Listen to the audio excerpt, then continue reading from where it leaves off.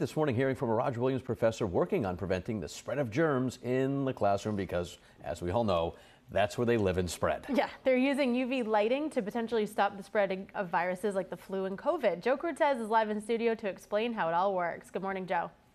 Good morning, Kate and Patrick. Dr. Jacob Bueno de Mesquita. He's currently working with his students on a real-world application of germicidal UV. So far, it's been installed in one classroom on campus and the health center. Now, this is what it looks like. It's a small UV light that's put up in the ceiling. Now, germicidal UV technology, it's been around for years to dispose of viruses and bacteria, but this new technology is called far UVC, which operates on a lower wavelength. Now, it'll shine directly down on students within a given space without causing any sort of irritation to the eyes, so therefore it's much safer.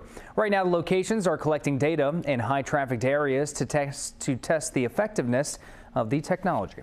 Also enables us to do is to try to replicate a method developed at Columbia University of colorimetric dosimeters that people can wear on them, and they change colors. It gives us a fairly accurate estimate of the amount of energy that's coming out of the light down into the breathing zone. This study is still in its very early stages. Dr. Bueno de Mesquita wants to involve more students in continuing to promote the technology and findings on a larger scale. Live in studio, Joe Cortez, 12 News.